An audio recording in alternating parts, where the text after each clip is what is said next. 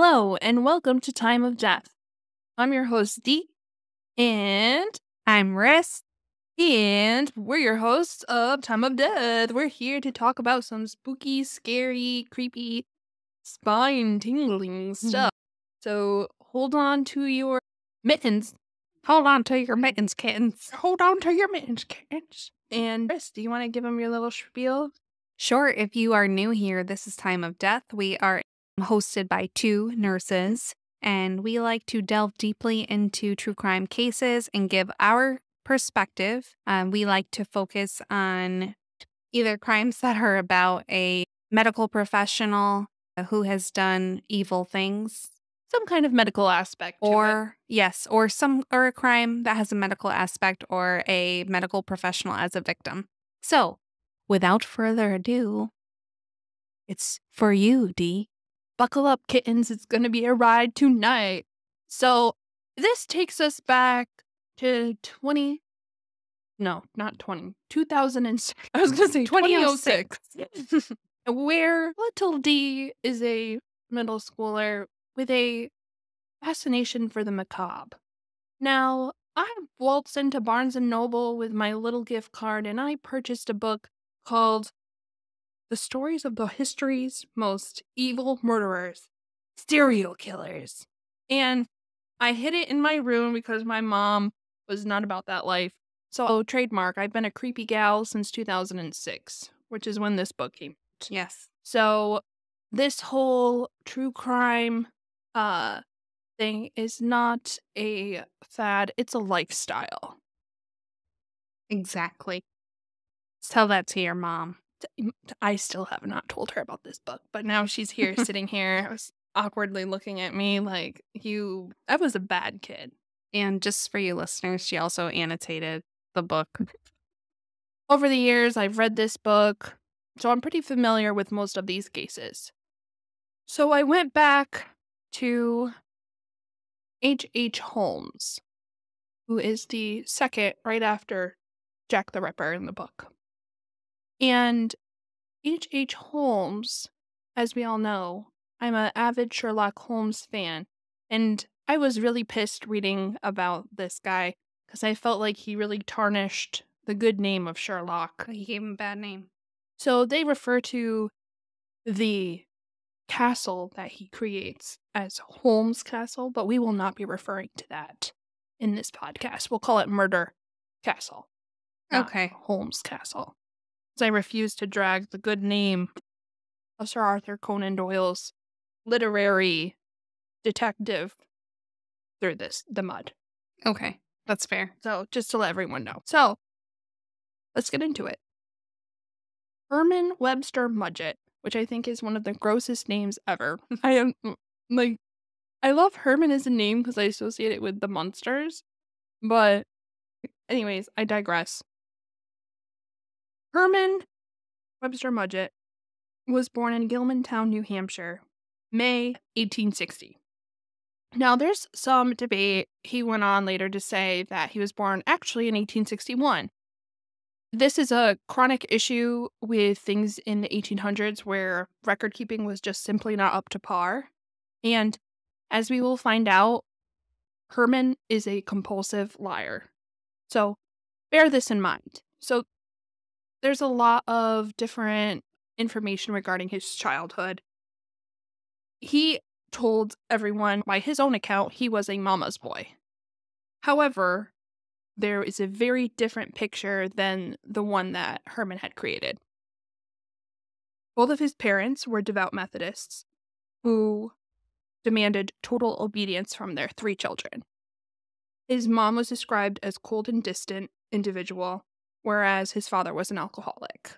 And he was a very strict disciplinarian who often employed physical abuse in order to keep his kids in line. Some of the methods that he used include prolonged isolation, food deprivation, and he also would stuff kerosene-soaked rags in the mouths of the kids when they were crying. Oh, boy. Young Herman often sought refuge in the forest, where he would be dissecting animals that he found. Oh, there we go. Red flag number 1. Actually, I would say red flag number 2 because serial killers are 6 times more likely to have experienced physical abuse in their families than the general population. So I think his childhood really needs to be taken into account, but there are also people who have gone through similar childhoods, if not worse childhoods, that don't go on to become prolific serial killers. Young Herman was also bullied in school. There was one instance where he was forced into a doctor's office where the skeleton that they had, like skeleton model, was like forced on Herman and touched his hands very creepily. And he was very scared, but he later said that this event was the reason for his curiosity in pursuing anatomy. He later went on to medical school and he like credits that experience as being like the catalyst for him wanting to look into medicine. So, I'm confused. There was a skeleton So like in the figurine? 1800s, especially the late to mid 1800s, they would use skeletons as like very commonly as like the anatomy models. Real life skeleton? Yeah. Oh my god. Well, I think they still do. They still do, but it's probably less common now. Okay. But then that was really one of the only tools they had in order to better understand the human body. Okay. So understandable, but still very creepy. So, a classmate took the skeleton and rubbed the skeleton hands on him? Yeah, they like touched him with it. Oh, I see. So I feel like that would be traumatizing for a child more than, oh, hey, I really like this. I'm going to go into medicine. I know, yeah, I feel like that would scar me. But Herman is a weird kid. So maybe things just translate differently for us. Yeah. I also want to note that there was a suspicion that he actually went on to kill one of his childhood friends. I think it was a bully, Tom, who was an older kid. Because Tom had fallen off some cliff or some hill or something crazy. And there was a suspicion that Herman had shoved him. Mm. So that's another red flag. Oh, yeah. Um, Mysterious deaths. Mysterious deaths. So at age 18, he goes on to marry Clara Levering. And within the year, he left his wife. Now, you think that, oh, hey, maybe it didn't work out. They're young. This is a pattern for Herman. He will go on to marry women, court women, seduce them, and take all of their inheritance. So it's very probable that he used her for financial gain.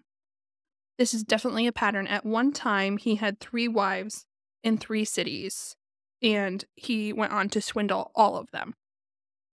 After he left Clara, he had enrolled in the School of Medicine at the University of Vermont in Burlington, however, found the program too limited and entered the University of Michigan in Ann Arbor, which was one of the leading medical schools in the West at that time.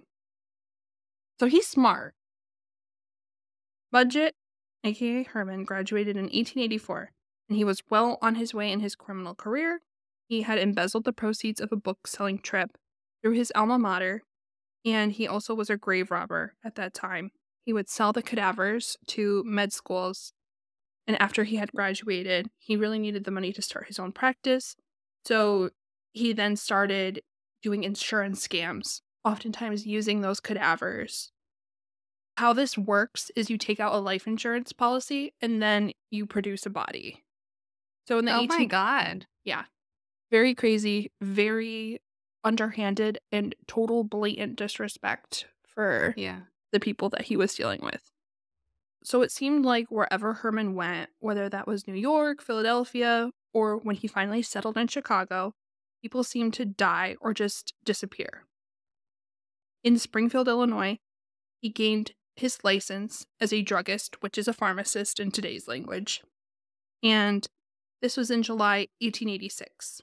It was the same year that Sir Arthur Conan Doyle first published the stories of his famous detective Sherlock Holmes.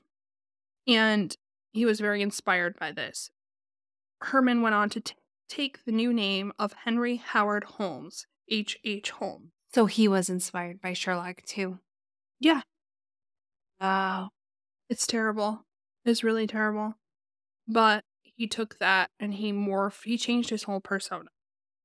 So Shortly afterwards, he found employment in a drug company in Chicago, and the owner and his widow later went on to disappear mysteriously soon after he came, and it became his practice. So at this time, the World's Fair is going on, and this is the famous White City, which opened in May 1893. So this is top of the line during that time. There's a Ferris wheel, there's a dishwasher, which, is in everyone's house now. That in the 1860s, 1890s, this is out of this world stuff. So there's not a lot of new inventions coming around. Yes, exactly. I think the fluorescent light bulb was also there during that time. This is over 600 acres and 200 buildings. And 26 million visitors had come within 6 months, which is the perfect environment, the perfect playground for a serial killer. So by then, Herman is very wealthy. He's very well-to-do. He owns companies, he sells mail-order drugs, he owns houses, and he begins construction of a luxurious hotel. So this hotel has retail shops on the ground floor, one of which, of course, is a drugstore where he works. And on the first floor, there are 6 corridors, 35 rooms, and 51 doors. Above that, 36 rooms, all of which were ready for the people, 26 million people coming here at this time, who are flocking to this fair, many of which are young women. A lot of people who were coming were from farmlands, impoverished family who were seeking out work. So that's another factor to take in consideration as well.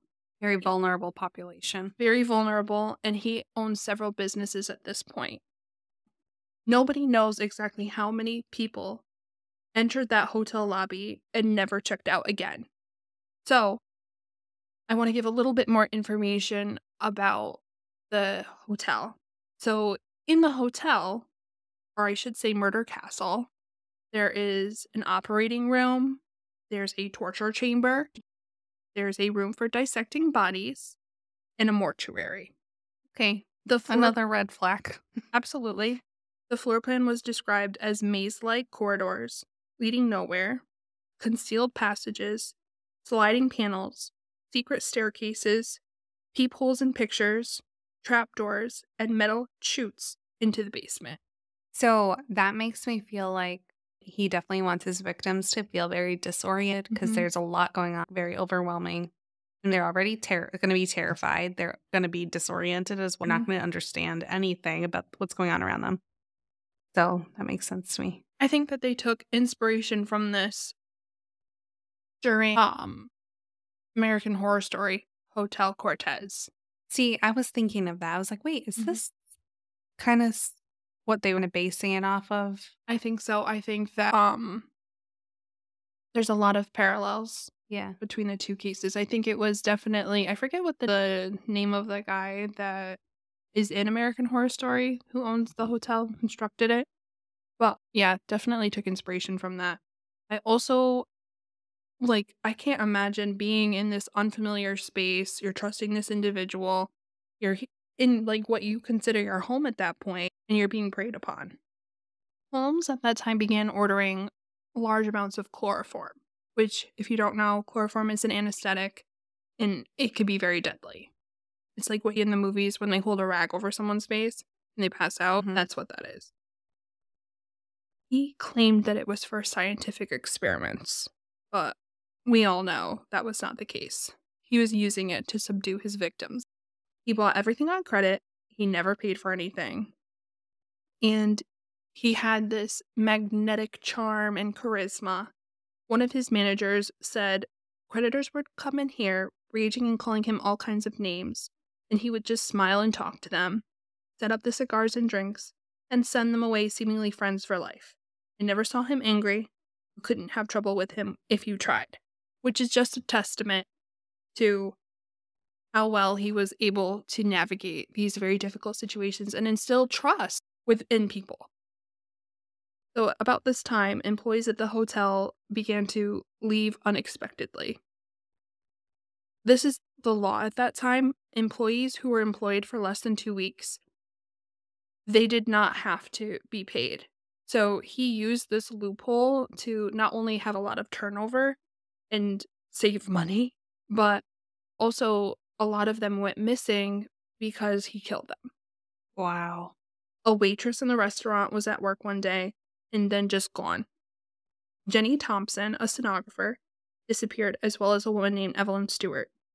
Customers and residents would go on to complain about the strange chemical smells, which of course he would apologize for and come up with some reasonable explanation using his charm. He would oftentimes invite a friend, Charles Chappell, who was very skilled to strip the flesh from bodies in order to assemble skeletons for doctors' offices and teaching laboratories. So Holmes would explain that, hey, this is my patient and he died, and he would pay Chappell $36 to then prepare the skeleton, which he would go on to sell, and he would turn a profit. In the weeks before the fair opened, Holmes went through a fake marriage with a young woman named Minnie Williams, who brought her sister Anna with them to live in the apartment that he was renting at the time. He persuaded Minnie to transfer the deed to land that she owned in Fort Worth, Texas, to him. And he promised both Minnie and Anna this luxurious, all expenses paid trip to Europe. Unfortunately, after she deeded the land to him, both of them vanished, and there was no explanation where they went. So, of course, afterwards, the wife of his carpenter, Benjamin Pitzel, received clothing for his wife. Herman went on to explain that this was the clothing that his cousin who had visited had left behind, and he just needed to get rid of it if his wife could use it. So it's assumed that this was Minnie and Anna's clothing. He claimed that Minnie was in London. So yeah, that's how he was getting rid of a lot of the personal belongings as well. And I'm sure he was selling some as well, because this was someone that was going to turn a profit any way that he could. Holmes moved on, and he started to pursue Georgiana Yoke, who was a saleswoman in the department store in the area. He offered her marriage, and she accepted. But the fair was starting to near the end at this point, and Herman's creditors were beginning to close in on him. And at that time, fall 1893, he was told that his debts were at least $50,000, which is an astronomical amount of money in the 1800s. And he had been just crediting everything. He hadn't paid for anything. Where was all the money from his hotel? He was just putting in everything on credit. So what was he doing with all the money from the hotel? I have no idea. It's weird. He could have been squirreling it away, but I Yes. don't know. I didn't see anything mentioned about a drug habit Yeah. or anything like that, but it's unaccounted for. He decided to leave immediately for Fort Worth, Texas, where, again, he owned Minnie's land. And he took Georgiana with him, as well as Benjamin Pitzel, the carpenter. At that time, he went out to take a life insurance policy out on Benjamin for $10,000. Oh, Lord. So, keep in mind, this was one of the scams that he was running. He would take out life insurance on some of the victims and later kill them. He would also using corpses while he was in med school, grave robbing, and using those bodies to put claims out as well. So this was something he was very accustomed to doing. In June 1895, Detective Frank Geyer arrived in Philadelphia to investigate an alleged case of insurance fraud.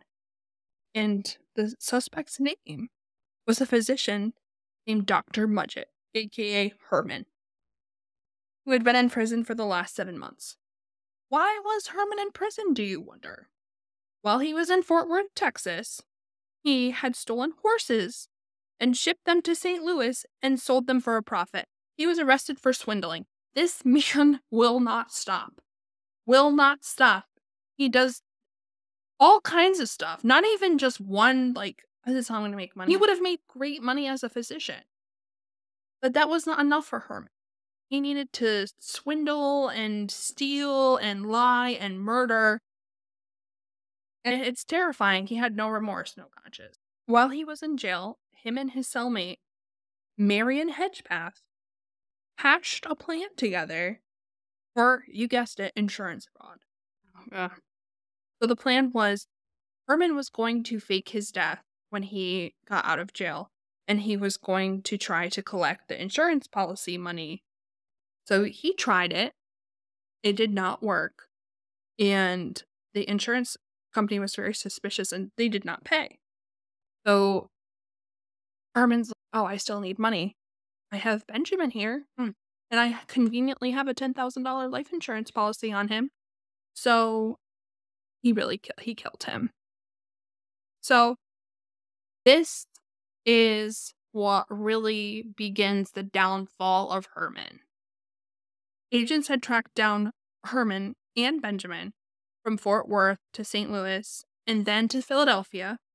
And the case of insurance fraud specifically was related to Benjamin.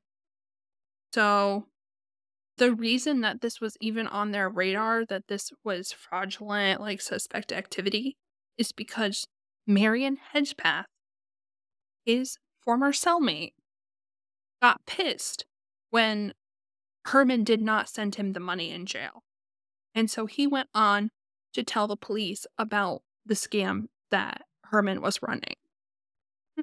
So this was the beginning of his undoing. Herman claimed to the detective, Geyer, that he had used a cadaver whose body type was similar to Benjamin. And he had set it on fire to make it unrecognizable. Unfortunately, it was very clear it was Benjamin. And where is Benjamin now? Okay, if it's not Benjamin, where is he? The whole thing is just, it's just crazy. The coroner requested that a family member should come out and identify the body. Carrie, the woman who had received the clothing, Benjamin's wife, was too ill to travel at that time, but sent her daughter, Alice, who was only 15 years old, to identify the corpse. And she agreed that it was her father, and so the claim was then paid. So Alice, so this whole situation is so crazy because I cannot understand why Carrie would then allow her daughter Alice and two other of her kids, Nellie, who was 11, and Howard, who were 8, to go on a trip with her. There's a suspicion that he killed your husband. I know, yeah. So that didn't make sense to me at all. So during that time, when they're supposed to be going back to St. Louis, during that time, Alice and Nellie are writing regularly to their mom. And Holmes is eventually arrested for Benjamin Pitzel's murder. Okay. After Herman was arrested in Philadelphia, police had found a box containing the letters from Alice and Nellie writing to their mother, Carrie. And none of them had been posted. So this is a red flag for a couple different reasons, because these girls later go on to be missing. Oh God, not again. So from the dates on the letters, Geyer was able to construct the route that Herman, his wife Georgiana, and the 3 children had taken. In the different cities that they stayed in, Alex E. Cook, there's one of the aliases that he used. However, it was very strange in that the children would stay in one hotel and he and his wife would stay in another. But there was one instance in Indianapolis. Herman had stayed in a hotel with Georgiana while the children stayed in one hotel. However, Harry and her 2 other young children that she was with that did not go on the trip stayed in yet another hotel a few blocks away from her kids. That's just bizarre. I'm not victim blaming here, but why would you send your children with Herman, who you're pretty sure killed your husband? I don't understand that. I know you pointed out before, but that's like, why? I don't understand. I'm not sure. But after he was arrested, Herman went on to insist that all three kids were safe and sound, and with his former wife, Minnie Williams, who, keep in mind, he had murdered her and her sister Anna and giving the clothing to Carrie, Benjamin's wife. And he claimed that all of the children and Minnie were safe and sound in London, so across the pond. What? Bizarre.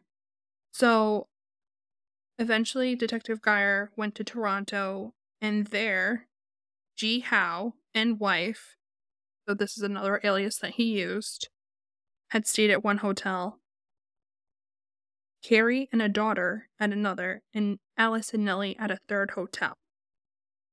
There was no mention of Howard, the little boy. And in her last letter, Alice had written, "Howard is not with us now." So, a Toronto resident named Thomas Reeves had noticed that the description of Herman matched a man who had rented the house next door in October 1894. He let the detectives know, and Detective Geyer, accompanied by the police, went to the cellar of that home where they found the buried bodies of Alice and Nellie, the two young girls. Eventually, he returned to Indianapolis, where Detective Geyer discovered that Holmes had asked for keys to a house that was for rent at that time. In August 1895, he searched the home, and he opened a long chimney flue and found a partially burnt little body. And that was Howard's body. So all three children were found. Not only had he murdered their father, he went on to then murder his three children. I don't understand why he would murder the kids, though. Like, you obviously had motive to kill the dad, but what are you getting out of killing these three babies, these three children? I have a quote that I'm going to share with you that will give more insight into it. After the bodies of Alice and Nellie were discovered, and before finding Howard's body, the Chicago police investigated Murder Castle.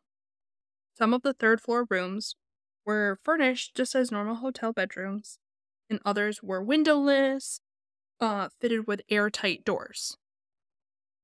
At least one of the rooms was fitted with a gas jet, and the cutoff valve was found in Herman's own apartment.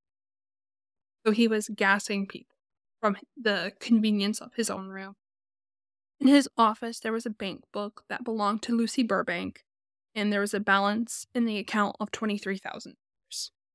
There was no Lucy Burbank that could be traced. The police then went into the basement, where they found a vat of acid, in which there were 8 ribs, part of a skull, a large kiln, a dissection table, which was stained with blood, and tons of quicklime, which, if you don't know, a lot of times quicklime is used to strip the flesh from the bone. In the burnt remains, there was women's shoes, more bones, and different articles of clothing. There were an additional 2 pits of quicklime, which contained human remains, possibly those of the Williams sisters, the two, Minnie and Anna, the two that he had promised to send to Europe. A dumbwaiter which descended from the floors above, and there's also the chutes. They hypothesized that's how Herman was able to get these bodies into the basement. Was he like the architect of this hotel? He was very involved. So after this all came out, this castle, Murder Castle, was burned to the ground. And it was very suspicious that this was foul play. It's hypothesized that neighbors did not want this being a tourist attraction, as this hotel has gone down in infamy, even without there being a physical location anymore. I think it's important to note that they're not able to determine whether or not Holmes had sexually assaulted any of the women before or after murdering them, but he was very persuasive. He was able to form relationships with these women and convince them oftentimes to give him large sums of money, inheritances, land. So I think it's very probable. I think when serial killers or people who commit crimes are very charming, the Ted Bundy effect, they're very charming. They're able to sway people to get their way. I think that makes for an especially heinous Mm. killer or crime committer. But I agree with you. I do think there was a sexual component or like a pleasurable aspect to him committing these crimes. Because like, why else would you have like a gas chamber? Like you have Mhm. all these extra Creative. amenities. Yeah, Yeah. very creative amenity. Like you have a torture chamber. Like you've got a lot. But you're dissecting bodies. Like I definitely think he's deriving some pleasure out of these murders. Yes. And there's so many layers to this. It's like this, like, I feel like because I want to do justice and I want to hold a space for all the victims of Herman, but there are so many of them that we just don't know. And that's so hard because he goes on later to admit to 27 murders, but it's hypothesized that could be well into the hundreds. For someone like this, he kills just For he doesn't even think about it. fun. He just, "All right, this will solve my problem," or "All right, I'm just gonna do this today. I'm gonna kill these kids." You know what I mean? Like, it's not there's no rhyme or reason for some of the things he does. Like, he just will do it just to get it done. And there was definitely a financial element of why he did what he did, but with those kids, I didn't see that he had I think those kids were different in that, and he could have murdered children as well that we just don't know about, but I did not see a clear rationale as to why he would have killed, if that makes sense.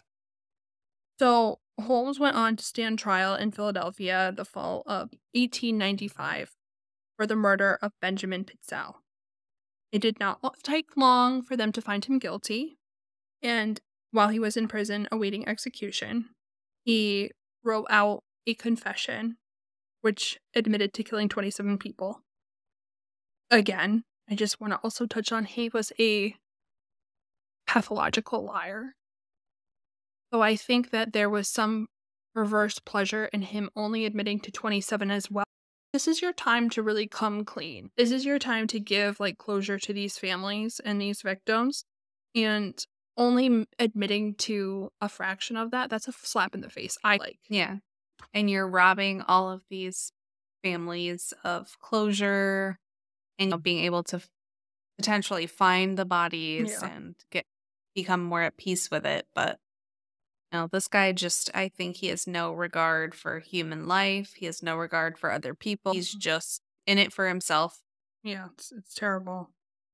In that confession, he writes about Nellie, Howard, and Alice.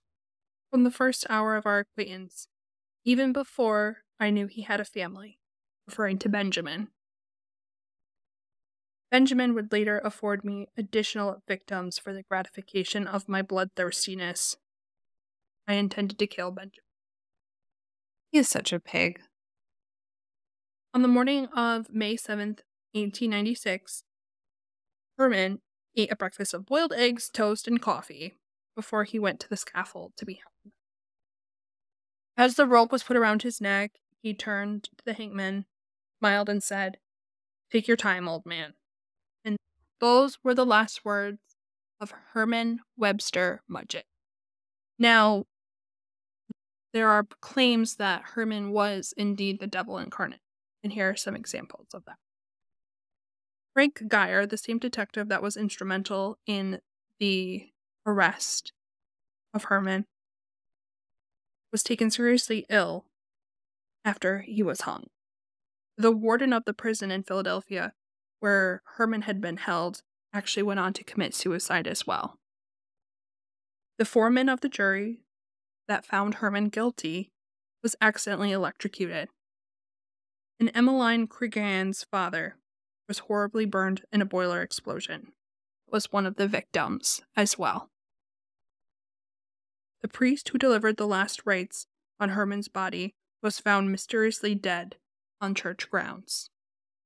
And finally, a fire completely destroyed the interior of Chicago's DA's office, leaving only a photograph of Herman untouched. I don't know. Those are bizarre stories, but maybe like evil is seeping out of him and he just like is touching, unfortunately, all these blameless victims. Reading that's just a lot of coincidence for a very small group of people. Yeah. And I do believe in the supernatural, paranormal. Yeah. I do. I think that there are some people who walk this earth. I think people are inherently good. However, when you do things that are evil, I think evil seeps into your core. Yeah. So maybe he really was a malicious spirit that went on to be a blight on the earth. Yeah, it seems like he just took from everybody around him. He did. And he was so focused on the financial aspect of things, he did not give back in any type of meaningful way.